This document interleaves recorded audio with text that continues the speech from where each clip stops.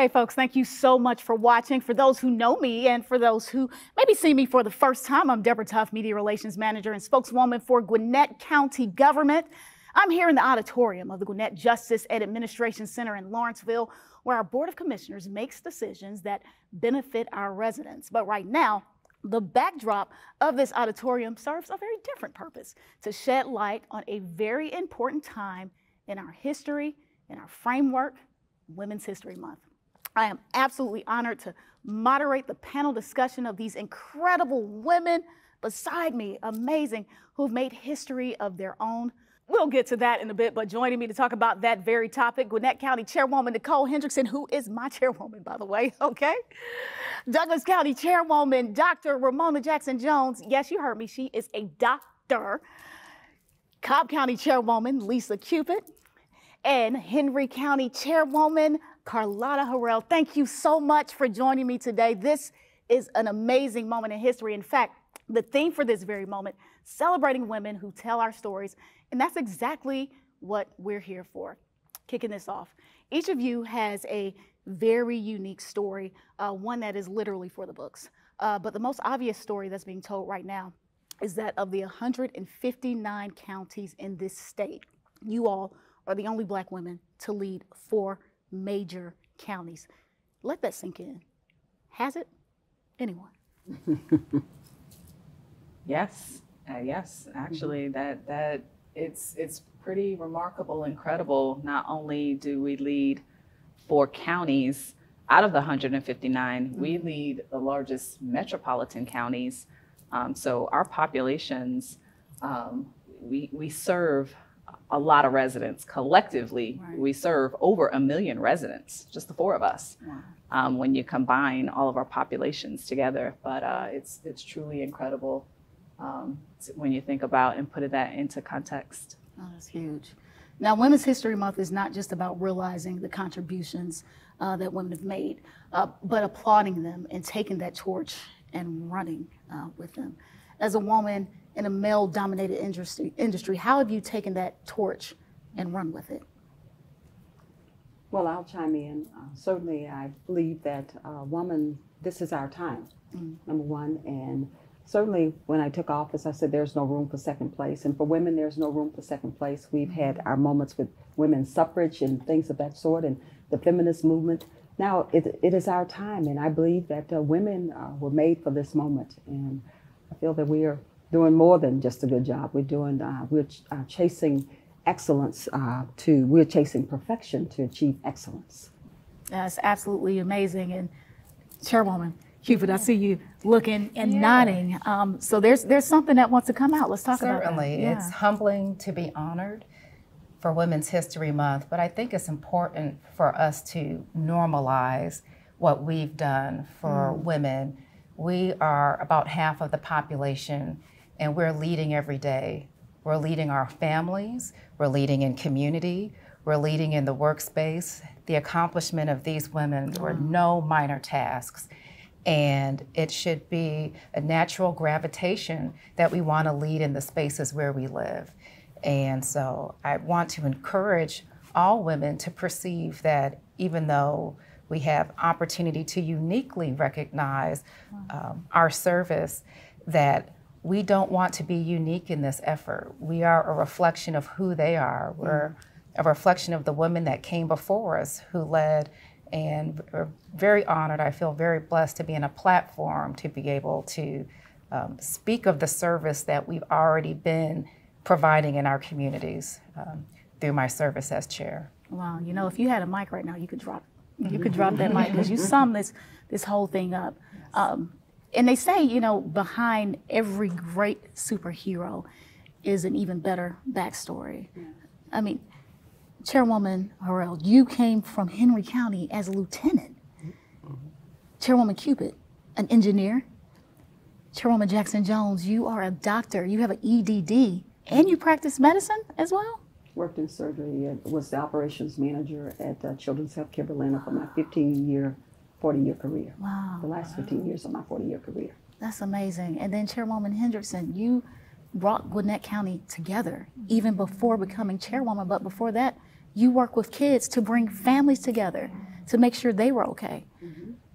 How did those paths in your career lead you to this point in county government? Well, I'll start in saying that my service to the community, you know, I was involved long before my name was ever on the ballot. And I've always had a passion for service, you know, because of my personal background and my upbringing, you know, and I've always had social workers who have helped my family. And I've always been drawn to the helping profession because of the adversity that I faced growing up. And I've always wanted to be a social worker and help those who had the misfortune and did not see a way to help themselves and their families. And so I've just always been on that trajectory and that path of building families, building individuals, building communities. It led me to Georgia. I attended the University of Georgia, got my degree in social work, my master's in social work from the University of Georgia. And from there, I've started my work in Gwinnett County, and it's led me to the county government and working with my predecessor on issues in building bridges with our very diverse population and communities. And I've just had a passion and desire to ensure that everyone had a seat at the table. And when it was time to go further and step up and serve in a way that was much bigger than myself and much bigger than I could ever have imagined, it really was the people who said, we need you to step up and serve us. And so I've answered that call. And I truly believe that we are all here because of a greater calling. Anyone else? Absolutely, and just to echo on what Chairwoman Hendrickson said, when you look at all of us, there are backstories that brought us to where we are today. I grew up in a family, my father was a pastor, and he marched alongside Dr. King and Congressman Lewis doing the civil rights. So I was brought up in a household as a pastor's daughter, doing the civil rights movement. And so they were always, my parents were always engaged in the community. It was always about helping people, giving back, and being part of your community, trying to make a difference. And so that's kind of what led me into law enforcement. I always knew that that's what I wanted to do. And, you know, my career in law enforcement, as a law enforcement officer, you're always trying to protect and serve and do what's best for your community, which, you know, again, you know, just being active in my community. And when you look at women across the state of Georgia, especially like those that serve in the House of Representatives, Georgia has the most black women that serve in the House of in the state legislature than any other state. And so being able to work along some of those women who were my mentors, you know, as I was coming up, you know, led me to where I am today, going from a police lieutenant working the streets to become the chairwoman of the county. It was important for me to continue to be able to serve my community and being able to serve it in a way that you're trying to make your constituents' lives better than what they are. So, absolutely. Wow. In the words of Kamala Harris, certainly I may be the first, but I won't be the last. But however, I do want to say that I stand on the shoulders of my father, who was a paratrooper in the Korean War, who actually was right there on the battlefield. And certainly as his daughter, I followed his footsteps and joined the Army and served 3 years of my time. And then I've served not only at the political level and the governmental level, and also the spiritual level, but I've served as a choir director of a church, a Sunday school teacher, professor at Brown Mackey College of Atlanta. I was an adjunct professor for anatomy and physiology and surgical technology and medical assisting, and did that as well. And then certainly, as I've mentioned, the operating room for 40 years of the career. And also had a clinical background, was on the field with the surgeons, primarily for 9 years of my 40-year career. But I said all that to say this, that service starts from the heart. You have to be committed, You have to be dedicated to serve, and you have to, when others go to bed at night, you are burning lights to make sure you make a difference in someone's life. So this is a great experience. Black women, you all are doing great things, and I'm just proud of what we all have done collectively to move our counties forward, and not only our counties, but this nation forward. Wow. Thank you. Wow. You know, it's great to sit here and to listen to the path of my fellow chairwomen. It's humbling to hear about all that they've done, but it also, again, lets me know just how well qualified we are, whether it's through our profession or even through the challenges in life that we had. I think that God leaves no stone uncovered. He uses all of our experiences to help propel us forward. And I see that, and I see that not just in our capacity to serve, but in the heart of all the women that I serve with. We truly care about people. And I've seen that in how I've served, not only in my role as chair, but even as an engineer. It's always been about how do you make processes work, how do you continuously improve. And I see that translation in serving as chair. But at the end of the day, whether you're working on widgets, whether you're serving in public safety, whether you're on the front lines of health, we are all about people. I think that resonates with all of our experiences. And, you know, there's a saying, and it's not even a saying, it's a scientific fact, that pressure creates diamonds. You all spoke about challenges and adversities. I mean, you grew up during the civil rights era when it was not easy. Black folks couldn't even sit at a restaurant. They had to go to different fountains. And you all are sitting here leading counties in the very state that helped spearhead that movement. When thinking about pressures, because I see 4 beautiful diamonds, do you face challenges in your position, and how do you deal with them? Every challenge is an opportunity, in my opinion. Certainly, I grew up in the civil rights era as well, and actually Martin Luther King was assassinated in my city, Memphis, and we apologize wholeheartedly every day for that moment. I was in the 5th grade when that happened, 10 years old, so I do remember that was a huge challenge to overcome an obstacle that I knew that had a profound effect on this entire country. But challenges are a part of daily life. You have to wake up and look yourself in the mirror and say, how far can I go? And how willing am I to take on the next challenge that's coming? Because when a challenge is nothing but managing the unexpected. Because in our roles, we have not a clue what's going to happen day to day. We just prepare for the unexpected. The pandemic, for prime example, that slipped in on all of us. But we took it, and I believe we are all resilient women, and we have been able to master this, and we're prepared for the next pandemic, but I'm quite sure it comes every 100 years, so another group of women will be sitting here. But certainly, I look at every challenge as an opportunity. And I think we all face challenges in our respective roles. But if you think about the civil rights movement, and I look back, and I even said this in my address at my inauguration, is during that time, we couldn't even vote. Could not. Wow. My mom could not vote. These women before me could not vote. And the fact that we're sitting in these chairs are really a testament of how far we've come. And so I don't take that for granted. And I know that I'm in this seat because it's not about us. It is about the people that are going to come after us.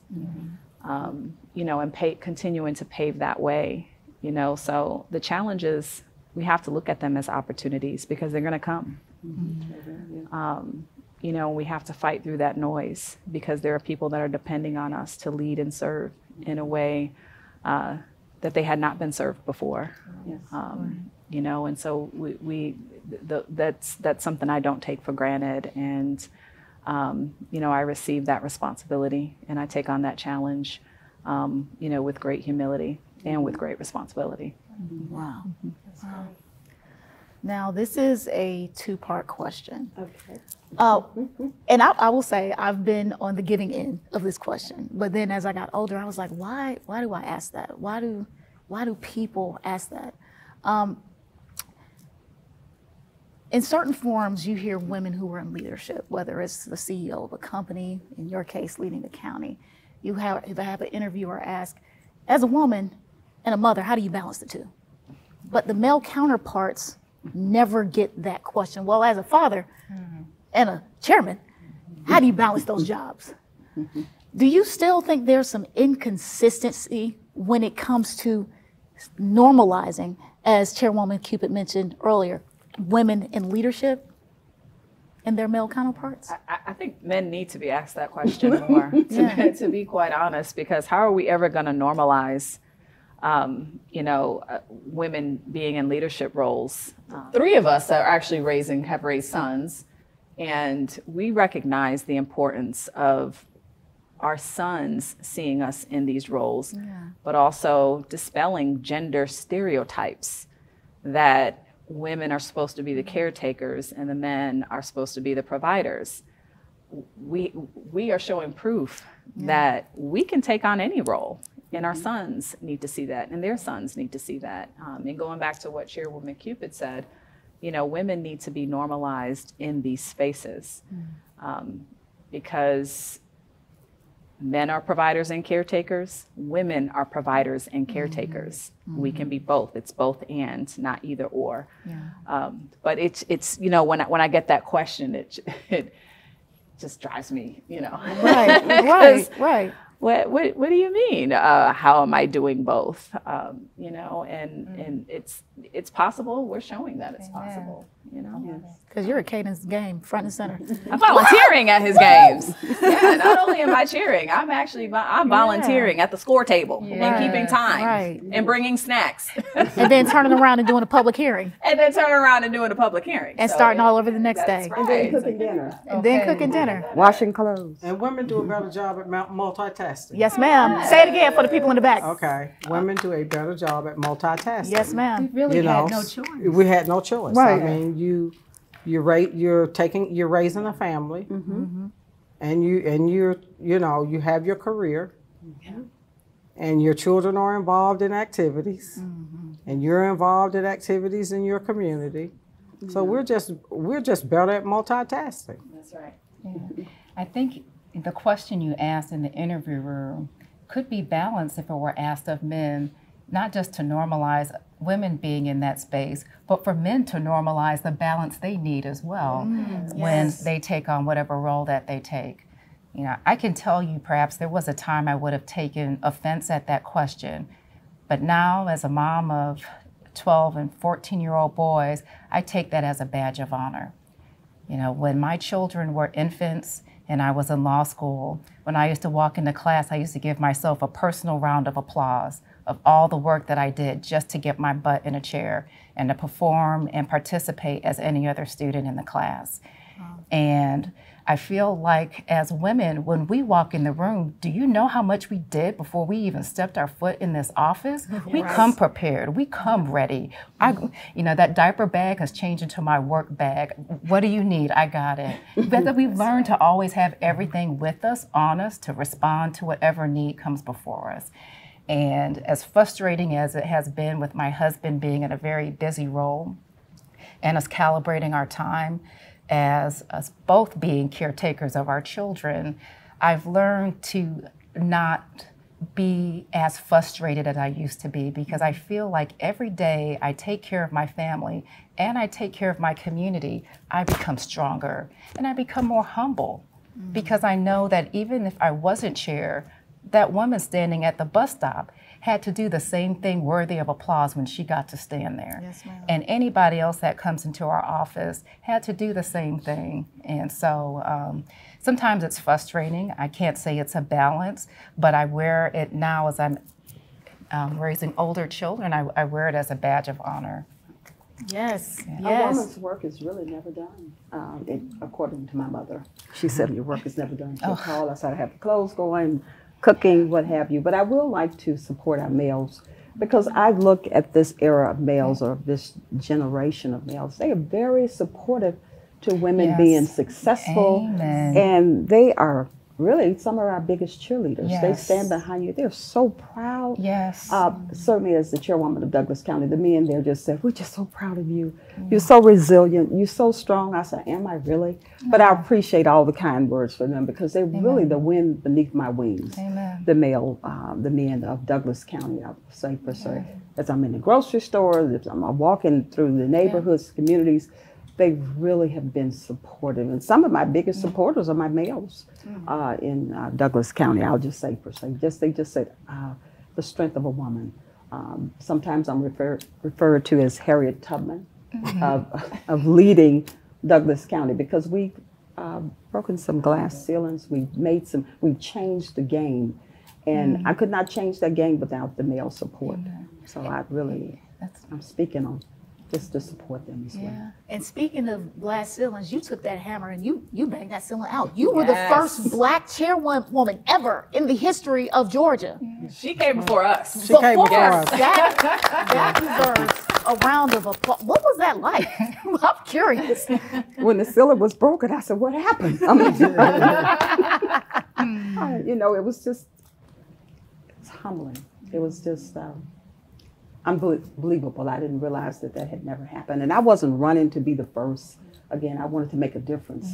And just to have that noted in the history books, it means a lot to me. It shows other young women that if you try hard enough, you can do anything in life. You have to be committed. In Douglas County, I beat a 50-year establishment. Wow. It was a 50-year establishment. The family was considered the Kennedys. And I just couldn't believe that happened. But hard work pays off. Failure is not final, because I had run before and didn't win, but I received 48.3% the first time I ran as chairwoman of Douglas County. And I said, this feels pretty good. Let me try it one more time, because failure is not final. And then I always say that your setback is a setup for your comeback. Yes, ma'am. And I was able to push through. And so when my head peeked out the glass ceiling, I said, uh-oh, ladies, let's move. Yes, I love it. And we can't follow it. And we came following behind her in 2020. Challenges that pressure. Like I said, it creates diamonds. Yes. It creates diamonds. And just, I did a bit of digging on all of you. Yes. They say that you have, how old is your daughter, 24? No, my baby's 38. 38. You showed up to every single one of her plays. Every one. Production. Regardless of Dr. Jackson, regardless of whether you were having to perform or organize a surgery, you were there. So going back to the point of women, we can do anything. Yes. Anything. That's amazing. So speaking of which, what would you all tell your younger self today, whether 11-year-old girl, a college-bound young lady, or 20-something graduate? If you could look in the mirror and you were reverted back to, I guess you're 21, so about, 10 years ago for all of y'all? Take us back. What would you, 20 years ago. yeah, what would you say to that little girl? I would say to myself, this 10-year-old girl, I won 5th grade president back in 1968 of my class. And it was 300 students that had to vote for me. I was a nominee out of, it was 4 classes, but total 300 of all of us. And I'll never forget, it was the year that Nixon was elected president. So a big election was held at the school, and I won. I had not a clue. I didn't even want to be nominated. I said, I must be a leader. So I'm saying others see things in you that you don't see in yourself. I was inaugurated, the whole 9 yards, sworn in the 5th grade. So that was the beginning of my idea for moving things forward and serving as a leader. That I guess, again, like I said, others see things in you that you don't see in yourself. I feel like I'm this quiet storm, but others said, no, you're power packed. You move things forward.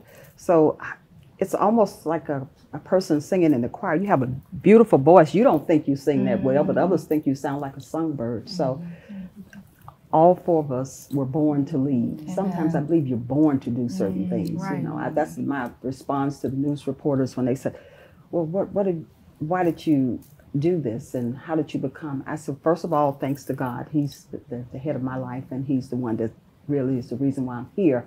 But I did make it clear that some folks are just born to lead. I'm a middle child, so I know how to balance the room. There was 3 of us, so I knew how to get in the middle and go with both of them and just make them feel good.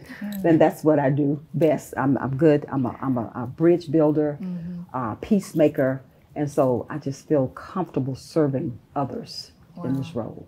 I've always loved to serve, so I was giving you time, Chairwoman, to think. Oh, well, are we going in order? Well, I mean, I would tell my younger self, my 10-year-old self, you know, to always believe and bet on yourself.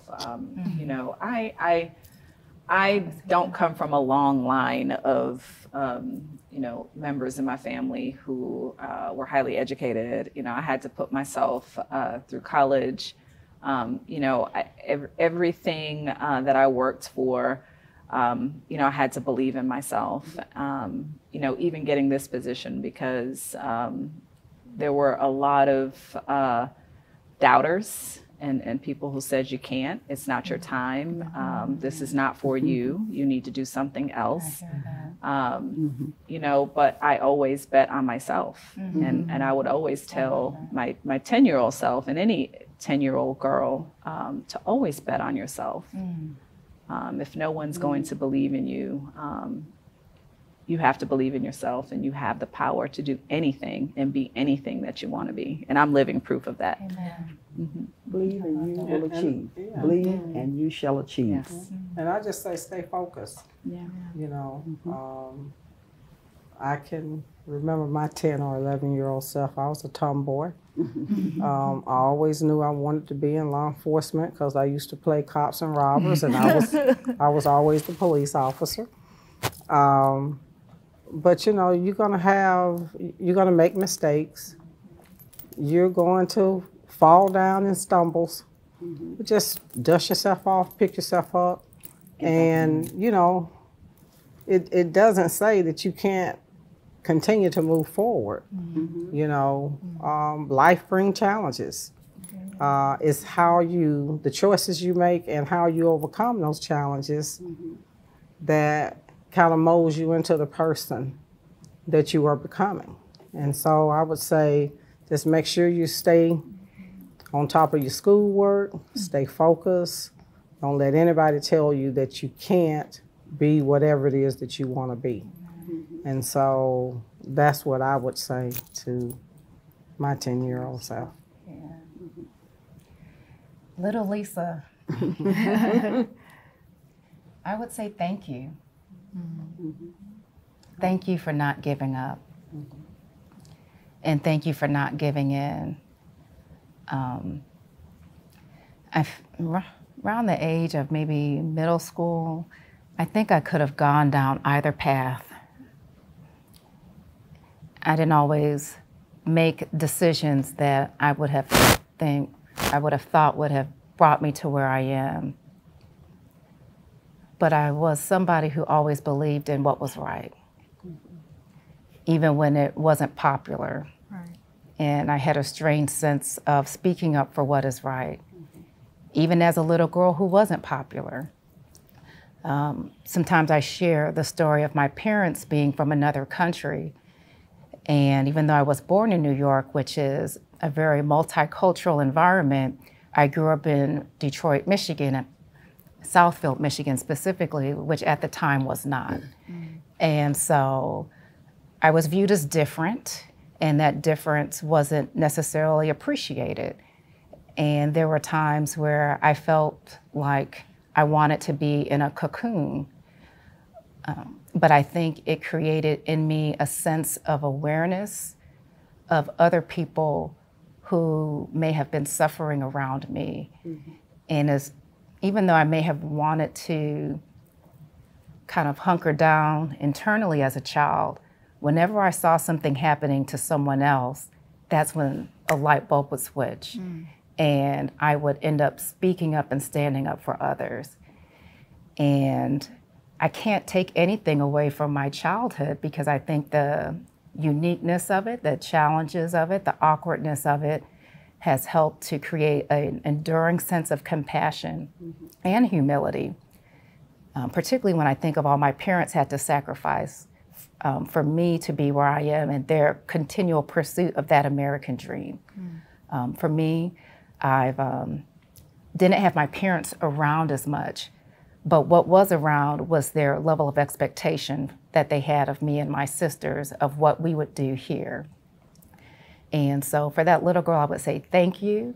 And I would tell her, and any little girl, know that God has got you. God has got you. Like, whether for good or for bad, that it's going to be okay. You know, if you just hang in there, it's going to be okay. Last words of wisdom before we close this thing out for that woman, that mother, who may be single, who's struggling to raise her kids.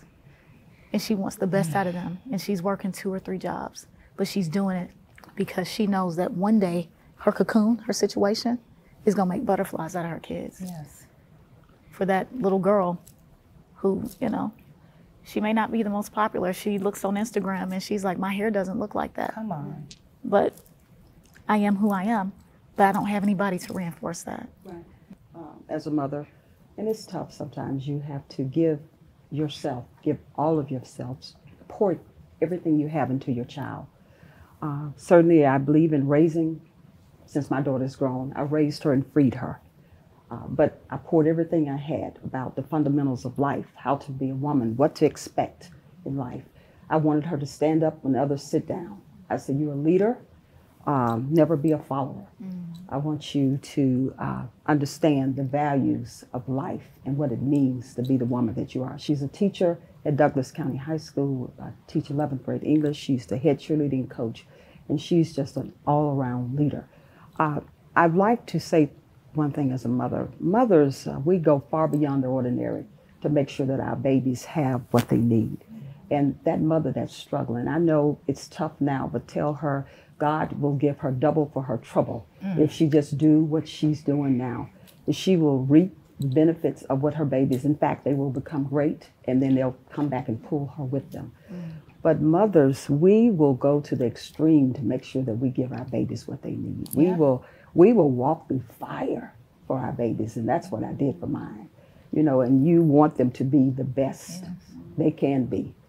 And you just keep pouring into them, but you can't give up. Moments when you want to cry, you have to stand strong for them. And when they don't make certain things, such as competing for sports and things of that sort, and it's hard when they come home and say, I didn't make it. But I just pick her, you know, I would pick her back up and I said, we're going to try again. Don't give up. Because I've had moments when she didn't, she tried out for just a classic example of AKA, that's a sorority. It's a Divine Nine in North Carolina, A&T is where she graduated from. She called me screaming, I didn't make it. They didn't pick my name. And, you know, she's the only child, so she's accustomed to me giving her everything. I said, I can't give you this one. You have to earn it.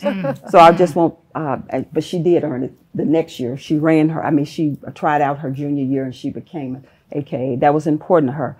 But I always say, children have to learn that you can't give it to them now. You can set the path and set the tone, but they must earn it. My parents taught me a man or woman that does not work shall not eat. And we don't want to hand up. We don't want handouts. We want hand ups. So that's just the fundamentals, but you have to be there for them. I know it's tough being a single mother.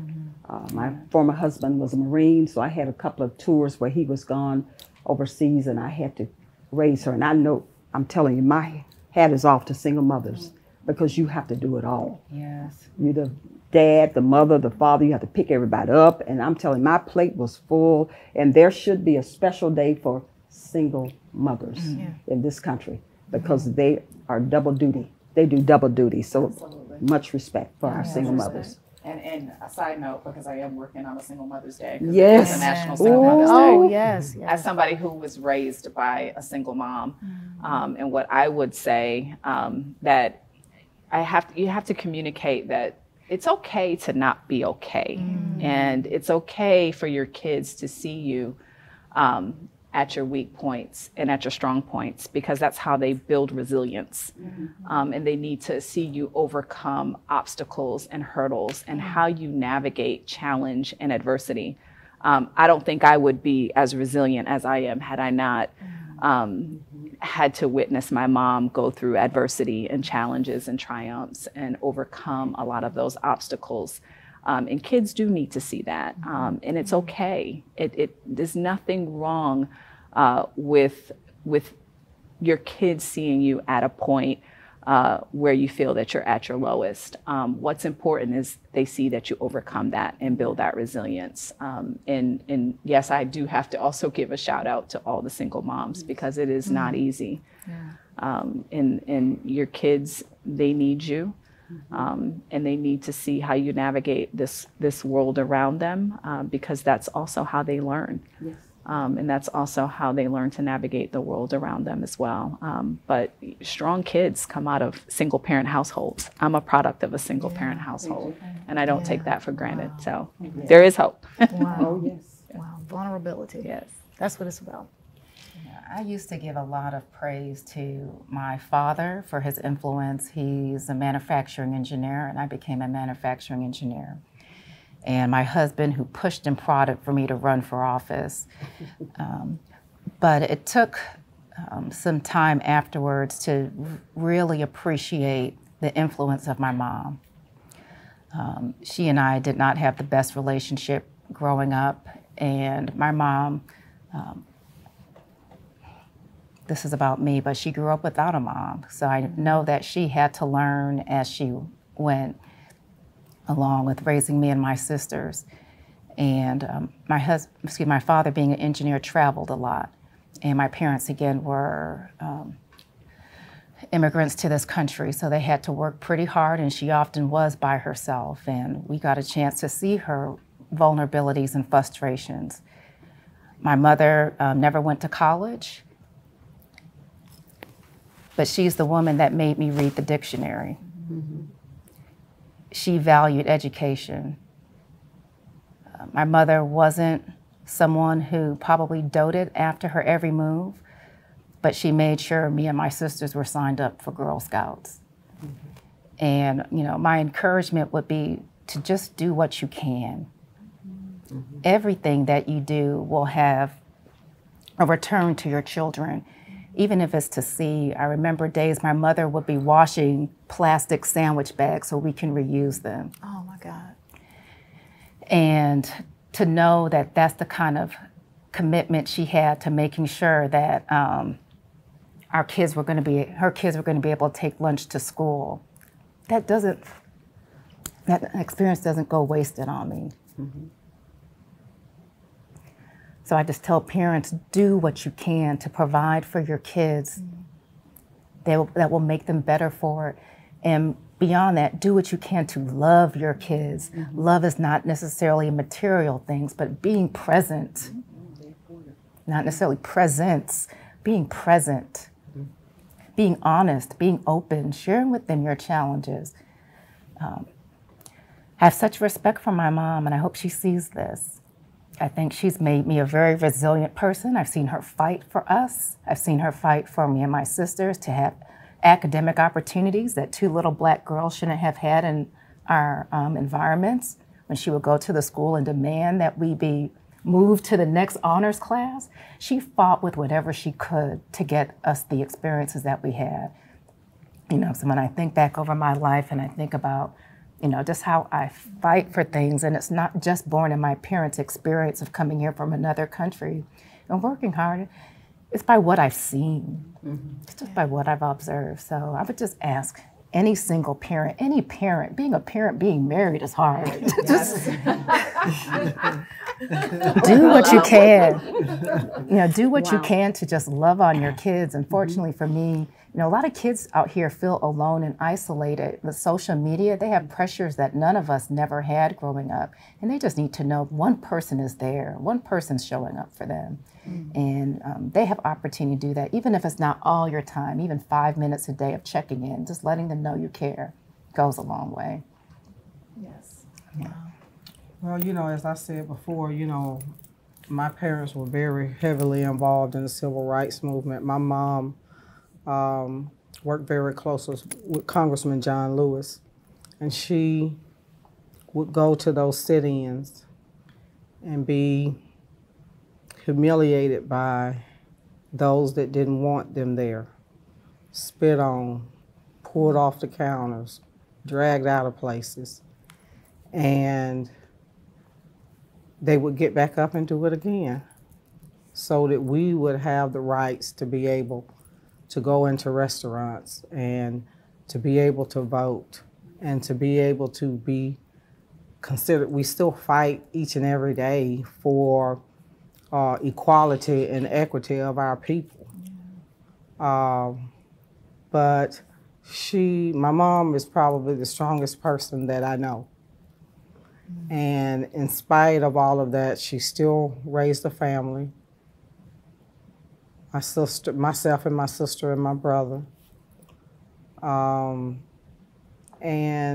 she always instilled in us that even through all the adversities that she went through, she was a hard worker, and she instilled that in us. She always believed in taking care of others. She was always fighting for others. And I see that in myself a lot, you know, where I am always advocating for others, because sometimes people don't have a voice if you're not that voice for them. You know, I grew up in a time where, you know, it just wasn't always easy. You know, my parents were both working class, you know, people that, and my dad was a pastor, and so, you know, what you want to instill in your children is to have that faith in God as well. You know, I think that our faith carried us through a lot of situations.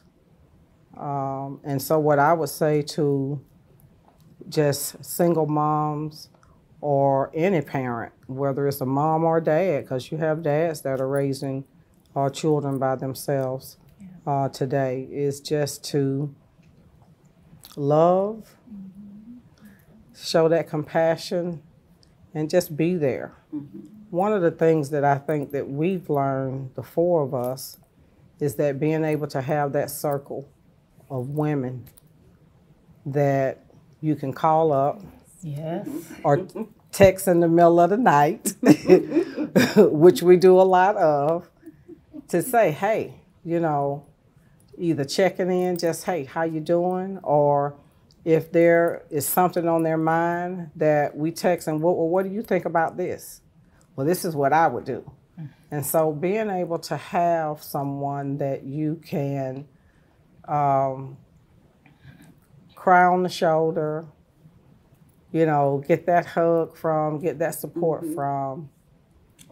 Or laugh.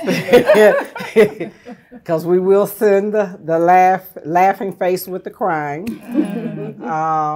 But just being able to have that support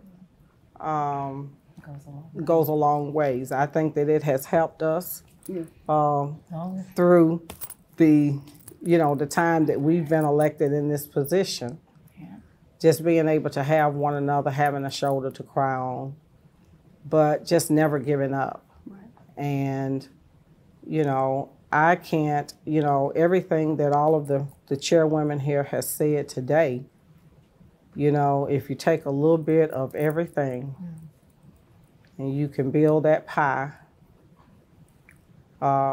then you'll have all the ingredients that you need to be able to survive and to make it work for you. Amen. Because what fits for me may not fit for Chairwoman Cupid, or may not fit for Chairwoman Jones or Hendrickson, but just the simple fact of just a little bit of what each of us have gone through, have experienced, continue to experience, you know, you could take that and apply it to what you may need at that particular time. That's so true. Wow. I feel a little remiss. I need to say something about my mother. Absolutely. A great woman. She is the hardest working woman in show business. She's 85 years old. She's been a cosmetologist for 50 years, or 55 years. And believe it or not, she's still curling hair. I told her, I said, Mom, when we close the casket, we're going to put some curling irons in there with you because you are just an amazing woman. She still have clientele. She has the honor of fixing she's the cosmetologist for the owner of the Lorraine Motel where Martin Luther King. Her parents were the owner, so Carolyn Champion. So she still does her hair. But my mother was a disciplinarian. She has a 10th grade education. She had 9 brothers and sisters, and she's the oldest of all the siblings, and all of them are deceased now except 3. And she's the oldest, and I believe she'll still be standing. She's very tough. My father was just amazing. He was just cool, calm, collected personality, but she led with conviction. She did not play. Everybody knew my mother in the neighborhood because when she come in a room, everybody paused because she was that woman of strength. But she was a sweet mom. She'll listen to you, but she's a worrywart. She wanted all her 3 siblings and didn't really want me to run for office. She's I'm nervous. And what she said to our Sheriff Pounds, he's the sheriff of Douglas County, before she walked away, when I was inaugurated, she said, I need to talk to you. He said, yes, ma'am. She said, take care of my baby. He said, yes, ma'am, I'll do so. And he has. He has been amazing. And his nephew, Lieutenant Pounds, is my security detail. And I am just telling you, I just wanted to say something because if she's looking, I just want to let her know I stand on her shoulders. She just won't quit. She don't even understand what the word retirement means, so I don't even talk about retirement anymore because that means I got to keep working. So thank you, Mom. I love you. Wow. And just believe in your children and pour into them and love on them and tell them how beautiful they are and how great they are. And be on the front row. And you said when she was North Carolina A&T, I had my pom-poms out there. That's my baby. Everybody said, we know, but I was having her name. She graduated from college. When she graduated, I had her photograph on the back of my jacket. So when I would go to all the games, they knew she was my baby. So you just have to just make them feel special. If you have 1 or 100, all of them need to feel special. And I believe giving them that balanced love will make them go far in life. And just tell them you love them and hug on them. Amen. Wow. That's something Carlotta said too. I can't take away from. It's just the power of faith. Like, you may not have all the riches in the world, but if you can put up a prayer, which you're here, just believe in yourself and for your children. Believe in yourself to provide and know that God will make a way. My mother used to take us to church every Sunday, and I remember her sitting there and teaching us how to read music, and it's just, that gift is the gift that keeps on giving. So that would be the one thing I'd add. Just add a faith center to your children. It goes a long way. Wow. Chairwoman Harrell, you talked about the recipes for success, and I can tell you right now, I am full from hearing the words of wisdom that you have not only imparted in me, but from folks who are going to be watching. In those words, if I could sum it up, and correct me if I'm wrong, it's okay to be strong yet vulnerable. It's okay to have faith, but still believe in yourself. And it's okay not to be okay, because at the end of the day, that's your story. And that's why we celebrate you, each of you, because you have told us your stories. Thank you so much for watching. I'm Deborah Tuff. See you next time.